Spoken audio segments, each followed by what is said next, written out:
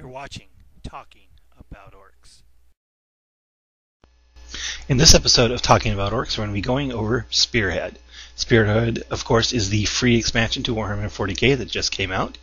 So we're going to be going over Spearhead as it applies to the Ork army. The two main things when you do play Spearhead is you have a Spearhead formation. A formation is a set of rules kind of like an Apocalypse formation where you pay points plus units for special rules. And any units that are in your Spearheads have additional rules just for being a Spearhead. If they are within 4 inches of one another, walkers that can run and then shoot one weapon, and vehicles other than walkers can fire one more weapon than would normally be permitted, just like Power of the Machine Spirit. So those are the benefits to taking a Spearhead in addition to the Spearhead rules. So let's talk about the actual formations. Now, most of these formations only apply to tanks and walkers, which gives us a very limited number of units we can apply to them. Basically having two different walkers, the Dreadnought and the Cans, and then two tanks, the Battle Wagon and the Looted Wagon. So let's go over these one at a time. The Armored Spearhead. The Armored Spearhead gives all the 3 tanks, you can have up to 3 tanks, and all of the vehicles in there have a 5+ invulnerable save. Now this is probably one of the least useful for Orks because we have the custom force field giving us the 4+ cover save. But you know, the invul save does work in close combat, which the KFF doesn't work. But still, you know, its usefulness is very much questionable when it comes to Orks because of the custom force field. So probably that's one we're skipping. The next one, though, is just plain uber cheese, and that's the Ambush Spearhead. Spearhead gives you 3 tank or walker units, and for that you get the Stealth and Infiltrate special rules. Why is this uber cheese? 3 units of 3 cans with the Stealth rule. Stealth gives you +1 to your cover save. Add that to the custom force field, you now have a 3+ cover save on 9 cans walking across the board. And it's going to take a lot to punch through that, no matter what you do or what army you're playing.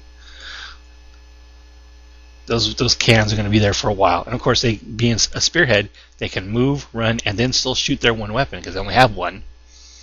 So that gives you a speed and firepower, and almost, you know, their Storm Shield type protection. So the Ambush Spearhead with kilocans is just, and of course the custom force field, is just amazing. Let's move on to the Mechanized Assault Spearhead. Now this is the one that we can use something besides the 4 previous units. I think we can take trucks in this unit because they are vehicles of transport capacity. Now this is kind of cool. The Mechanized Assault allows you to give you 3 units that arrive by outflanking on the first turn. So you just roll your outflank normally, and hopefully they'll arrive in the middle of your opponent's army.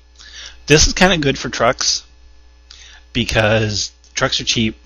With 3 of them, you got 36 boys and 3 power claws. Or you can fill them up with knobs if you want to.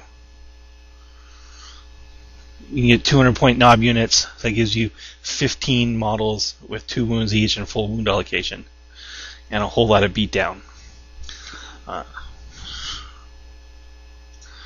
So this definitely could be a lot of fun. Of course, you can always use battle wagons full of stuff, but that's kind of spendy for something that might not even come in where you need it to do. But 3 trucks full of fun, well, that's definitely something that's both cheap and very, very effective. So let's go on to the Tank Hunter Spearhead. This could be a good use for rocket cans, but with the Ambush Spearhead, I just don't see it very much. Strength 9 rockets would be kind of fun. But compared to this Ambush, it's just there's no comparison. The next one, the Archaeotech Spearhead. This is basically useless. If we had a Strength 9 weapon that could go to Strength 10, then maybe. But since we top out at 8, it's probably not worth it taking.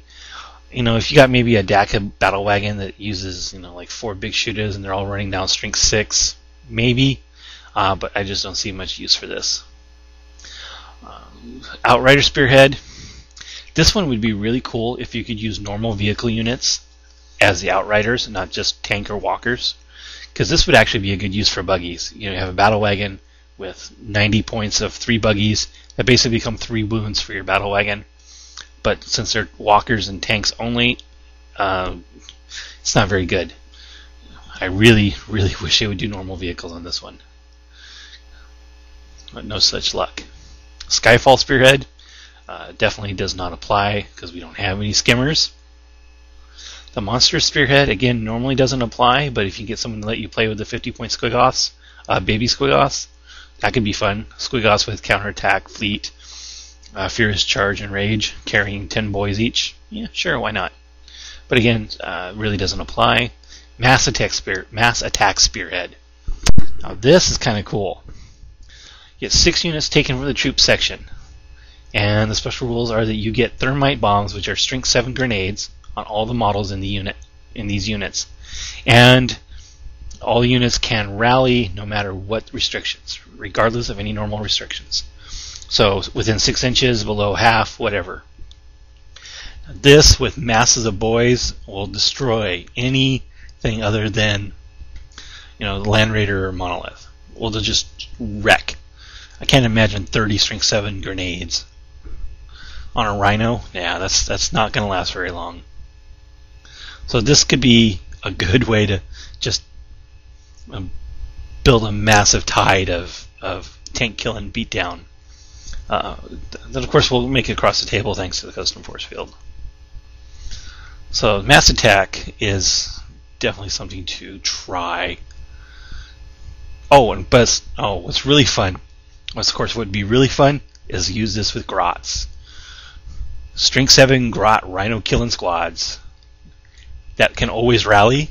They're going to fall back, but they can always rally. Yeah, it could be a lot of fun. Grots coming up and smacking down rhinos and leaving russes like nobody's business. The Crusher Spearhead gives you a frontal armor value of 15 for rams. Again, because of the def roller, this doesn't really provide you with a whole lot of benefit. They're definitely better spearheads to use on your battle wagons than this. Because we're already doing so much damage with the def roller, we don't really need it. Seek and Destroy Spearhead. It allows you to turbo boost once per game and still shoot.